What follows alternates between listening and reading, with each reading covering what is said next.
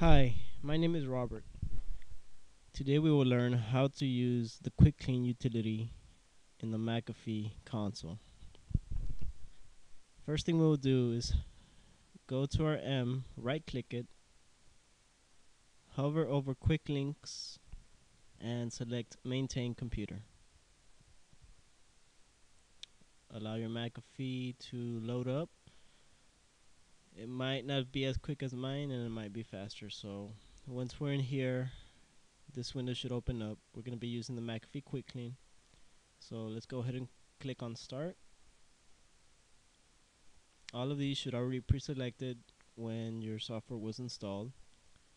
So go ahead and click on Next. Leave everything as is.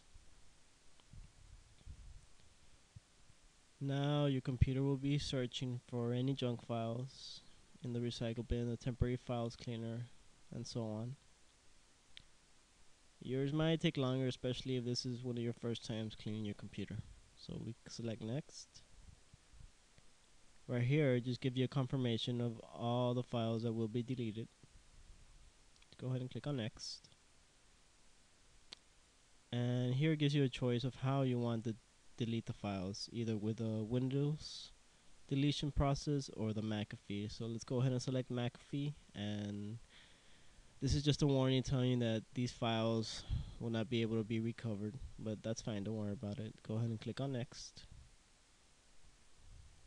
and just allow the cleaning to complete.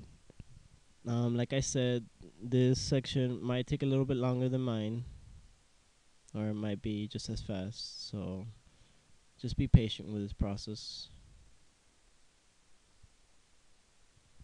Okay. Now it tells you the amount of information that it was able to clean on your computer. Mine, for example, was 78.64 megabytes. If it's one of your first times, you might see 2 gigabytes, you might see 15 gigabytes. It's all different. So just go ahead and click on Finish, and it gives you a recap right here of your last scan done. And that's it. Thank you for joining, and we hope you enjoy your McAfee product. Bye bye.